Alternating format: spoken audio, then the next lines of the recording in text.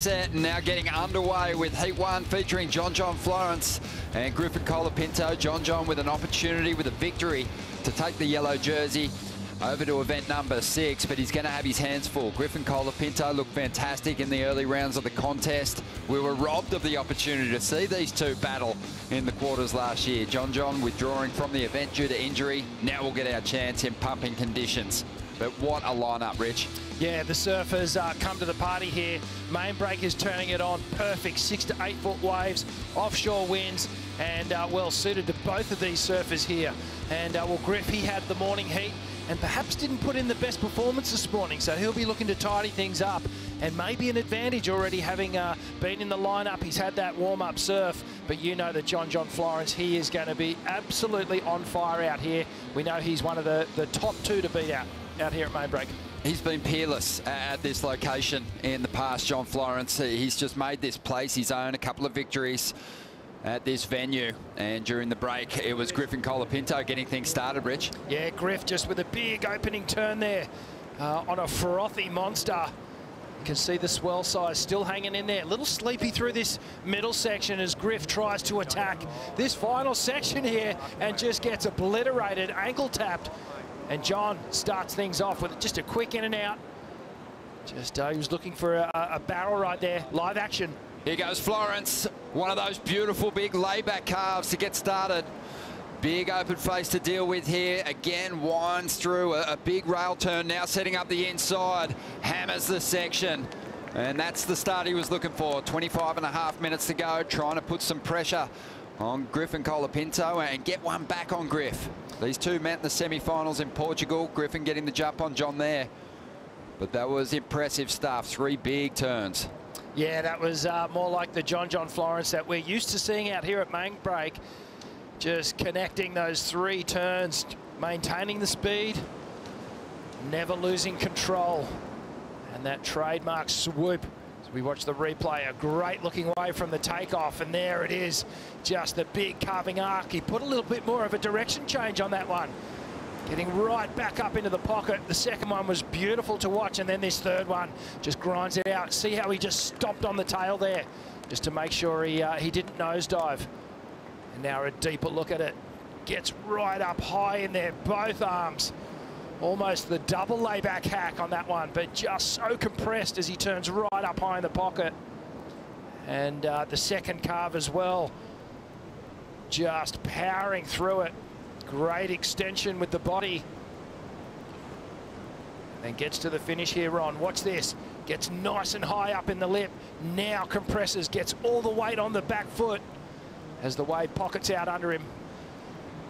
Sometimes when surfers start to go to that rail and carve out on the open face, it can get a bit repetitive. John has so many variations of those moves that he can go to on the forehand. The numbers just come through. 9.5 to kick things off against Griffin Colapinto.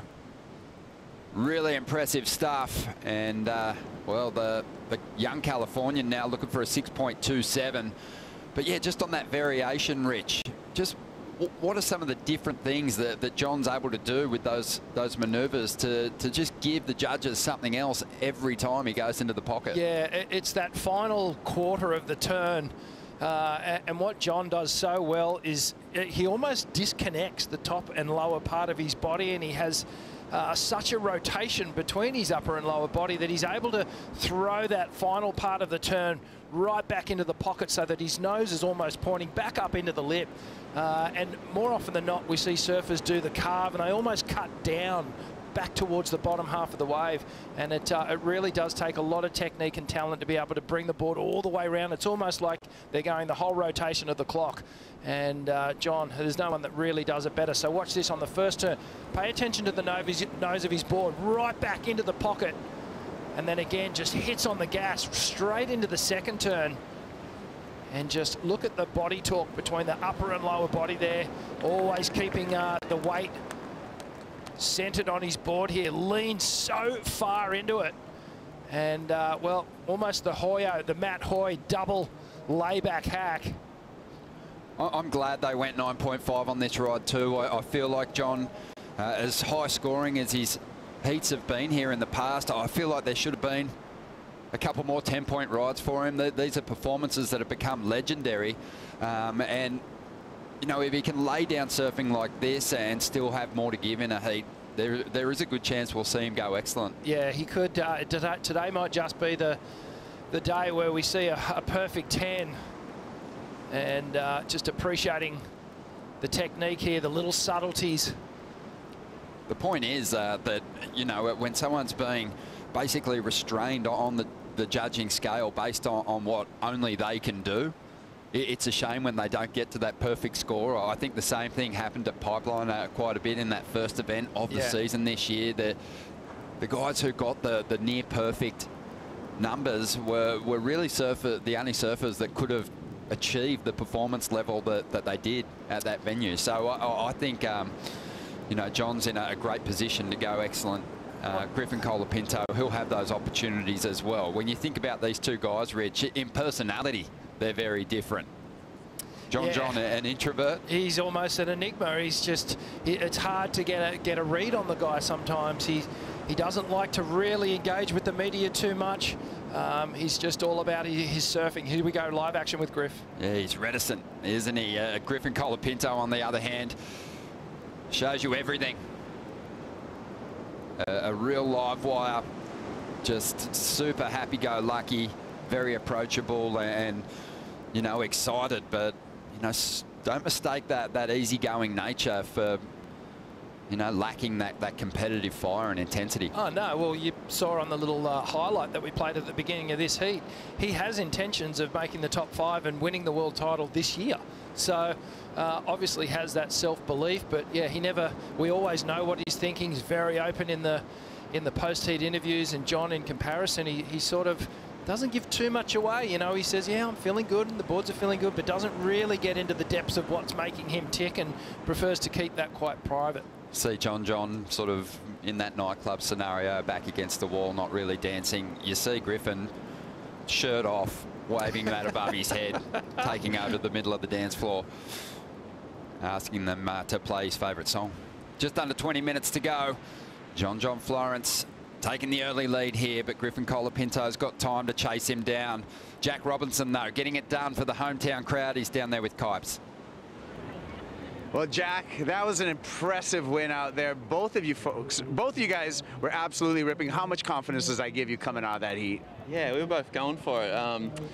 But it was good. The waves were pumping. You know, I was against a good surfer, Barron. He's so good. So, yeah, I knew it was going to be a good heat. And, yeah, just try to focus on myself and go get the job done. Same old, but, yeah, it's sometimes hard when the waves are super fun. You get way too excited, so just trying to keep it together. The waves are outstanding, but the crowd, the hometown guy, the crowd's behind you. How's that feeling? Yeah, it's good energy. Everyone is really supportive, so I'm just grateful for it. And, yeah, just excited to get back out there and go get a few waves. We'll see you back in the quarterfinal, Jack Robinson.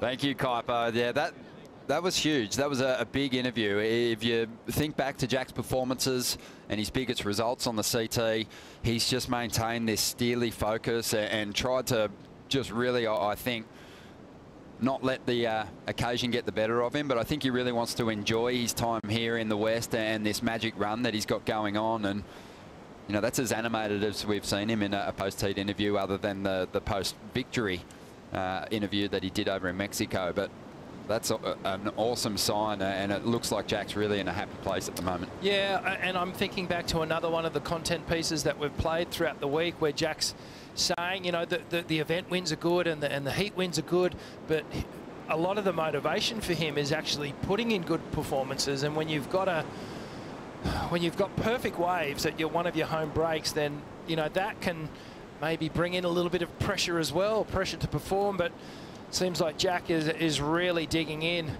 and well, he's done well. That last heat was an absolute was riveting, really.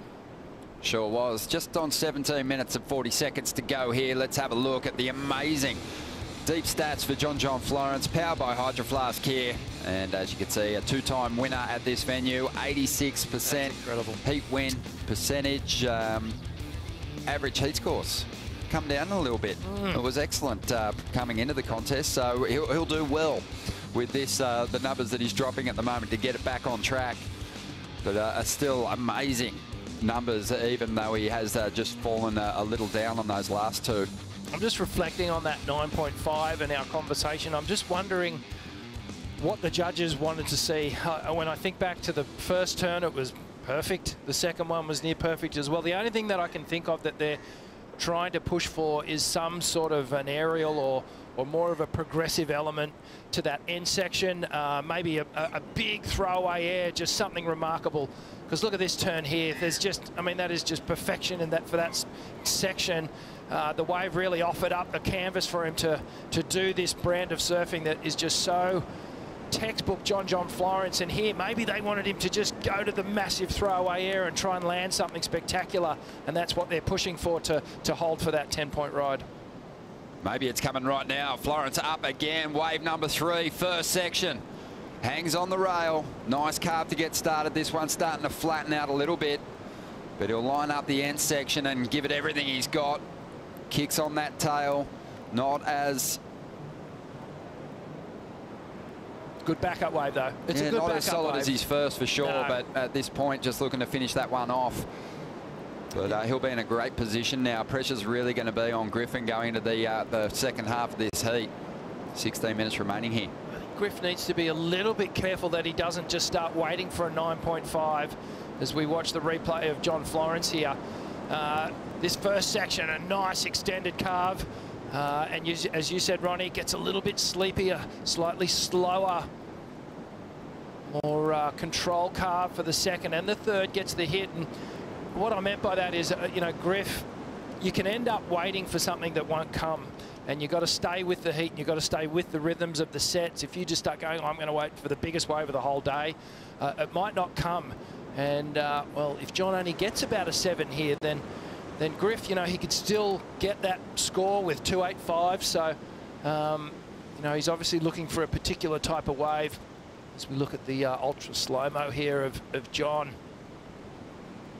Just this ghost model, Pizel board. He's just found something really special in this particular model here. We know it's got that really pulled-in narrow tail that just allows John to knife into these little sections here. A little bit of fin release on that one.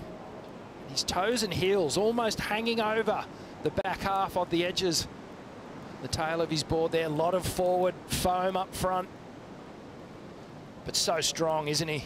Another excellent heat already. There's still 14.5 minutes to go. He's dropped an 8-point ride. And Griffin's after a huge combo already. Looking for 2 waves and a total of 17.5.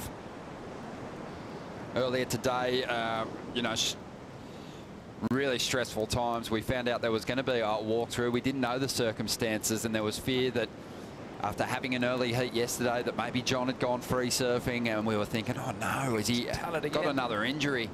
I saw Colapinto last night, and I was thinking, well, surely there's nothing wrong with him, you know, but you know, it was a sad result either way. But yeah, unfortunately, Colapinto forced to withdraw, wasn't well enough to turn up and compete in that first heat, battling a stomach bug of sorts. And John Florence got the walk through and finds himself here. And I guess if anyone in that round was going to get it, you know, it's kind of fitting that John gets that opportunity after missing out on surfing in the quarterfinals here last year. Yeah, it's almost poetic justice, really, isn't it? But really unfortunate for Colapinto. He would have been looking forward to that matchup. And surfing really good in this event. And this is his money event. Yeah. You know, that he's been so consistent here the past 3 years, Colapinto. So wishing him all the best.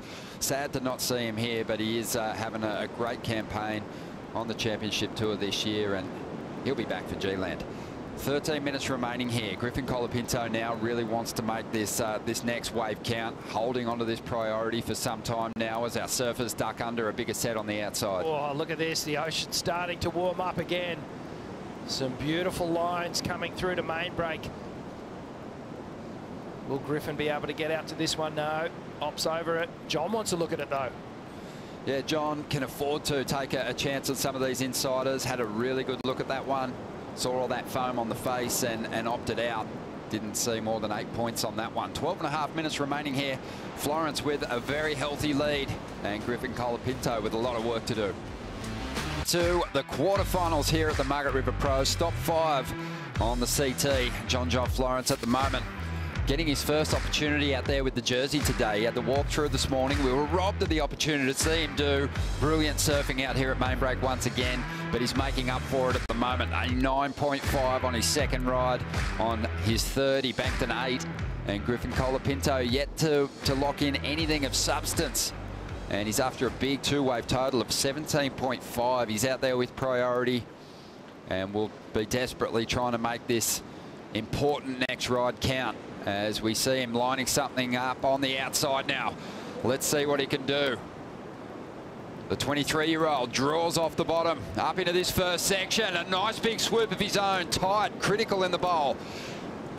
Just a transition turn there. Is this wave going to give him that opportunity on the inside to deliver something dynamic? Well, he does well. It's a tricky section, but he nosedives at the end there. He was on his way to a healthy number, and he still might get some decent points. That was a very committed first turn. Yeah, the opening carve was beautiful there, and starting to match John for power and rail. And just as you mentioned, Ron, unfortunately couldn't convert the final turn. Always leaves a bit of a disappointment in the judge's eye when they don't get to the finish. Well, let's have another look at this first turn. It was beautifully placed. Oh, just a perfect canvas for Griffin, just to grind through this beautiful open face carve. I love how he just set the rail again for the next turn. And through here, a couple little cut downs, and then this final turn here, it looked like he was almost in two minds whether to just go for the extended floater. But getting nice and low off the bottom here, and just have a look at the carve, just using all that extension in the body and tucking that back leg in, keeping the energy and the momentum, the acceleration moving forward. Yeah, it's going to be hard to match those big numbers of John's, because he got that completion. This end section didn't really serve much up for him. It was a gnarly little convergence of the two waves coming together, and it actually didn't stand up that tall. That wave really tapered off. Maybe a little air rev at the end could have been a better option than sort of just getting stuck. There was a little fluffy landing pad down there, and I've seen Griffin go for airs on a wave like that, you know, a million times and make them. I mean, a really different version of that big opening carve we saw from John. He was getting as you would say, Rich, a bit more of an acute angle on it, and Griffin ripped his carve from the top right to the bottom. You know, yesterday we had challenging conditions with a lot of bump on the face, not that many clean walls. Today it's glass here, it's a dry track, and these guys are driving into these turns as hard as they possibly can. Yeah, absolutely, and we might just have another quick look at John's ride here and break down the subtleties. As you mentioned, Ron, there was a couple of different options here, and this is the beauty of John. He's able to mix this turn up and make it different. If we pause it just here, I just want to talk about the pathway first too. So the option was to come up here and draw a long, big carving arc down, almost a cut down, but instead John does a nice acute turn up in the pocket here, and there's something that I want to highlight between that upper and lower body. If we roll the tape, John just driving here, so he's now shifting his weight onto his heel side rail.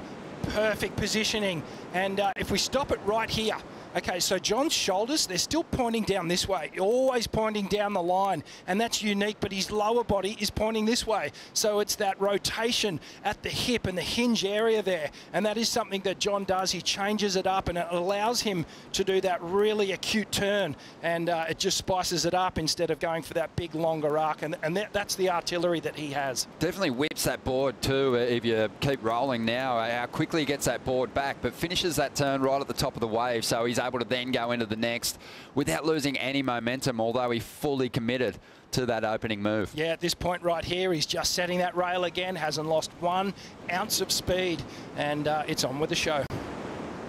Man, just driving so hard off the bottom too, but changing where he places that bottom turn so he can maintain all that speed for those big rips off the top. As we go back to live action, and Griffin has broken combination. He had a 7.8 on that last ride, and now he's setting up for maybe a big air on the finish here. Loading up, the section stands up, and he goes the full rotation and rides out. Woo! What an effort, putting it all on the line. And John Florence behind him is wondering what the hell is going on. Well, John would have heard the crowd erupt. You could see him just poising, getting ready for that moment. And, you know, Griffin's just gone, what do I need to do here? How am I going to get back into this heat? How can I get the win? I'm going to go high. I'm going to go to the air. That's what it's going to take. Well, best air we've seen in the event, for sure. There hasn't been that many great opportunities. I think at this point, Rich, he's going, wow, there wasn't much in that first turn. So he started telegraphing this thing. Yeah, you can see the stance wide, and the front foot just edges up the board, and geez, he covered some distance there. And we haven't seen many surfers tackle this final section over the rock shelf. And Griff gets the big rotor, completes it. Well, this is, you know, a really tricky wind and section. It's ideal for the air, but, you know, there is that danger of losing contact with your equipment. He just hung on beautifully. He's had some big individual moves in his career, and this is another spectacular move under pressure too. Well, the wave before, it started well and didn't finish well. This wave was a little bit sleepy at the start, but finished with a real intense maneuver. So the judges could go anywhere with this. I'd love to see it up in the excellent range, because that was excellent surfing, really high risk.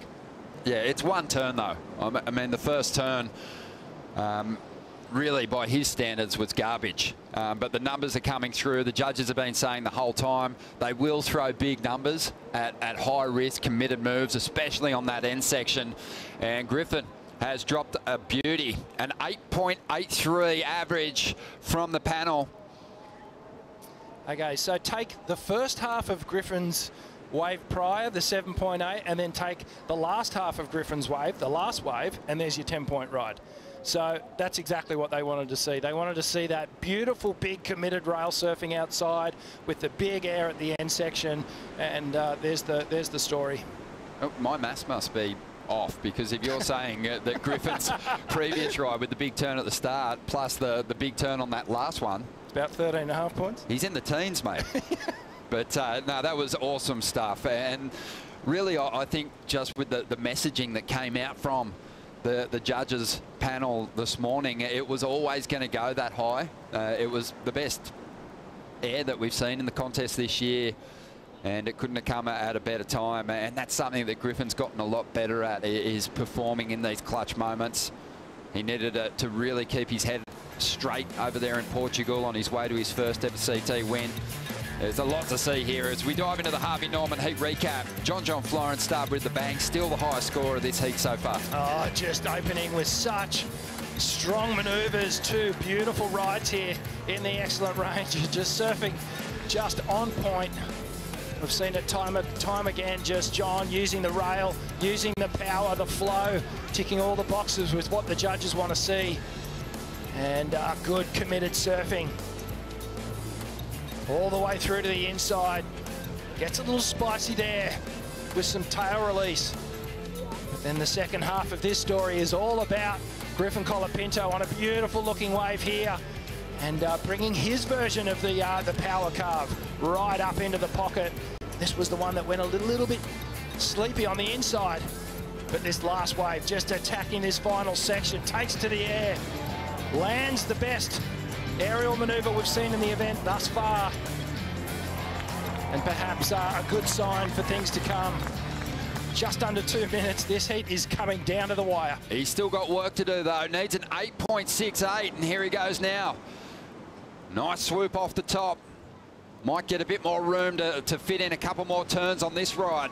Driving up into the lip, banks a section. It's a tricky one. He likes the feel of it. 8.68 though. Is it going to go there? He's selling it. He's selling it hard, and John just having a little look. Perhaps just seeing whether Griffin got to the finish of that one. My gut's telling me it's not the 8.68. I just don't think it had that moment where I was just moved and overcome. Well, the comparison It was always going to be what John Florence did, but he is doing something that we haven't seen too much of. We saw Jack Robinson find a pit out there before in the round of 16, and John manages to get some vision as well.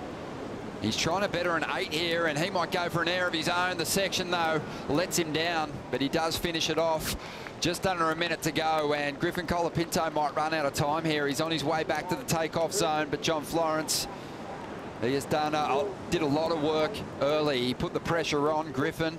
You've got to give him props. He fought back in a big way, dropped a couple of excellent scores of his own. What a heat. Oh, this is just, this is what finals day is all about. And, you know, John may even better his 8-point ride here. So it's going to be a huge finish with the numbers. 8.33 for Griffin on his previous ride. Not enough. Still after an 8.68. Might even need more. Still waiting on a score for Florence to come through. Well, Griffin, John just saying, you're going to take to the air, I'll take to the pit. It's a long tube ride. Well, the heat is winding down, and what a performance from John. You know, I think yesterday he performed pretty well, but, you know, by his standards, not one of his best heats here at main break. Missed the opportunity to surf in the round of 16. I think he actually would have been really disappointed not to get out there with Kolohe and battle, but he earned his place in the quarters just based on his performances here over many years now, and he's put together another special one. Oh, he has indeed, and we're still actually waiting for a final number here to drop in for John. He may see that 17-point total actually get up into the 18s, and have a look at Griff's total there, 17. That is, you know, he should be proud of that performance. That was great surfing, and unfortunately just comes up against an informed John Florence. Yeah, well, so hard to beat. It's the second highest heat score of the day so far. Griffin Colapinto's total there. And John's made a habit of this, you know, upsetting people when they're putting together one of the heats of their lives. And there are the results. But just really solid stuff from the two-time world champion. And he is into the semis once again here at Margaret River. We'll take a quick break. When we return, Matt